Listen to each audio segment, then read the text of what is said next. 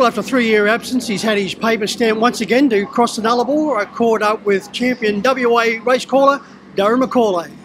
Well, Darren, great to catch up with you once again, but I can't believe we allowed you back in.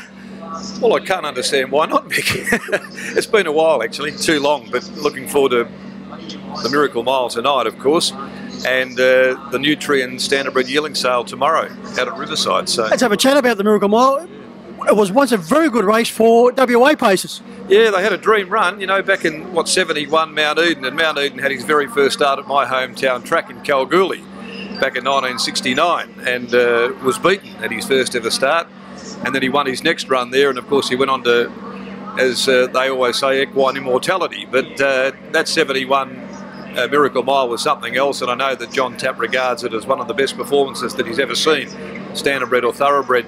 Then we had a great run, Royal Force, and you know, later years Pro Chevalier, Village Kid Norm's daughter has won it as well. There's been a host of them, so it's been a good race, but it's been a while since we've been able to win one.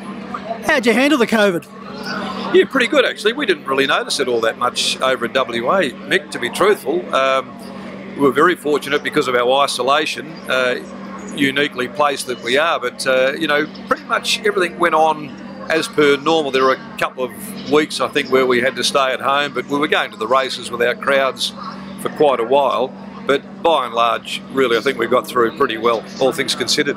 And how was the vote? Pretty close about becoming another country? Yeah, nearly. Yeah, we nearly seceded from the rest of the nation, that's for sure. But look, it's a great place, the West. It was very well managed, I think, by Mark McGowan and the government over there, the health authorities. I mean, really, given the fact that industry kept on turning over and there was very little lockdown other than maybe 2 week periods, that was about it. So the wheels of industry kept on rolling, mate. And Darren, since I last saw you, you're taking up a musical career. I wouldn't say it's a career, it's a hobby.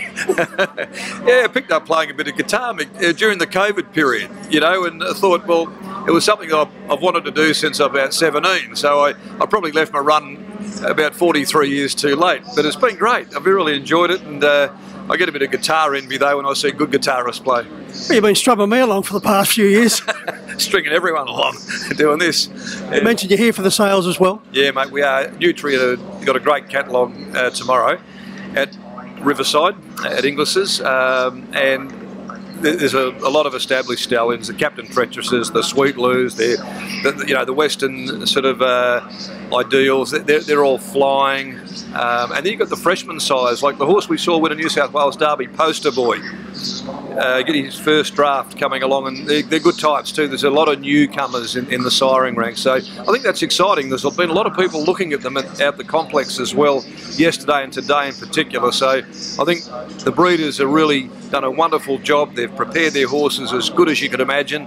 I think the catalogue's strong, and there'd be something there for everyone. For every budget, there's a buyer, I know that. Talking about a buzz, there's a lot of buzz here tonight. Wonderful crowd, and it's certainly the atmosphere is electric as we build towards the Miracle Mile. Yeah, well, it's one of the great races, isn't it? You know, on our national landscape, whether it be thoroughbred or harness, the Miracle Mile has always been the race that captured everyone's attention.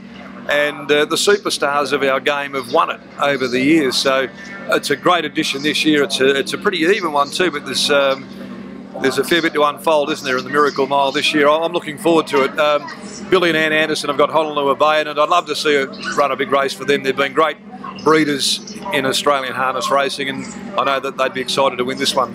Well, Darren, it's great to see you back on the East Coast. Yeah, good on you, Mick. Thanks, mate.